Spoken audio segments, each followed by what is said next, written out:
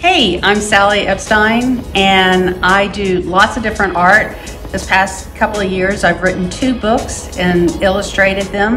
And in addition to that, I do paintings with acrylic paint of moths and Spanish moss. And I also do large-scale sculptures and also some jewelry. My personal definition of art is I believe art is everywhere, and I believe everybody is an artist, whether they choose to believe it or not. But whether you're cooking, you're styling hair, you're doing photography, and I also believe with the new phones now that so many more people are finding to be an artist now. But I used to be an art teacher, and I used to have parents that would come to me and they said that their kids were not artistic and art was just kind of irrelevant. And it used to irritate me because I felt like the chairs that we're sitting on are art, the clothes that we wear are art, everything that we do is art. And for people to not be able to see how creative and broad that art is used to frustrate me. I've always done art. I always figured I would do something in the creative world. And for a long time I thought I was going to go into the culinary arts, but that tended to have a lot of hours and hard work, and I didn't want to do that because I knew I wanted to have a family and be close to my family. So I kind of fell back on the art, but I think knowing I wanted to do art has been easy, but knowing exactly what kind of art and what kind of artist I've been is still a challenge, and I'm still struggling with it. But I feel the more that I work, that I'm getting closer to the kind of artist I want to be. I have learned,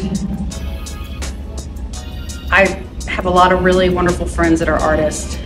For a long time I had a home studio, which was really pretty isolating and very limiting with meeting people.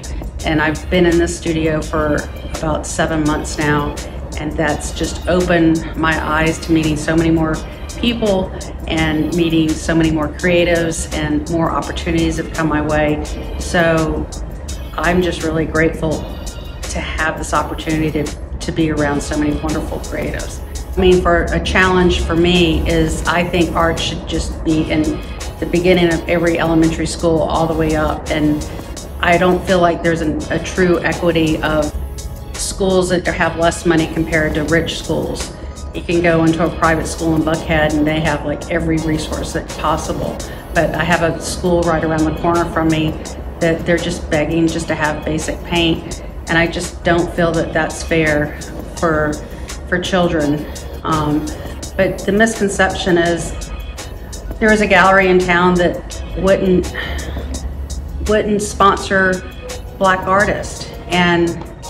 And he got a lot of slack about it, and I think that's well deserved, because right now Black art is huge and it's beautiful. And then my neighbor across the street, she's from Mexico, and she has some of the most amazing art ever. So I don't like stereotypes, but unfortunately they're there, and I think they suck.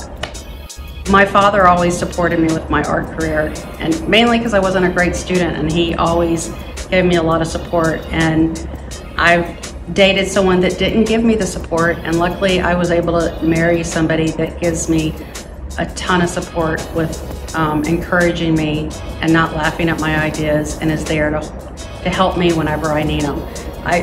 To me, that's my biggest support. My method of just, if you look around the studios, I'm really interested in a lot of different things, and sometimes I would like to learn how to weld. I would like to learn how to cut large, gigantic shapes of metal, which I've had other people to do for me, and I'm slowly learning. But at the same time, I want to do so much that I need to tap it down some, because I need to focus on less instead of always expanding more. Well, I'll just start with basic teaching of the Christianity.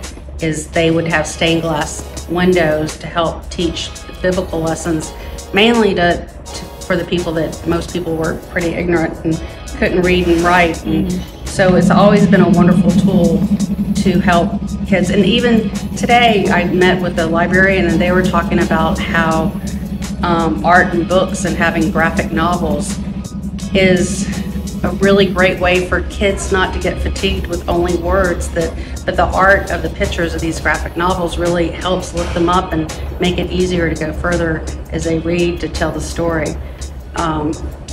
Contemporary wise, I think living in Atlanta, we're really blessed that there's so much art. The city of Atlanta is always sponsoring having a lot of art throughout the city. We have the Beltline that offers a lot of art and exposed to different things.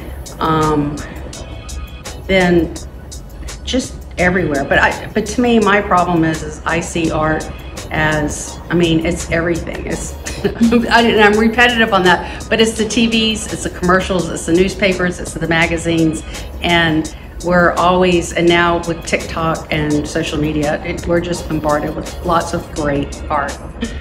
Sometimes I push myself really hard and my body just says stop, and I have to listen to myself when it says stop, and I just need to sometimes just like kick back and read a book or read a magazine for a day or watch TV or stream something. But basically, I like to push myself hard, but my body tells me when I need to slow down.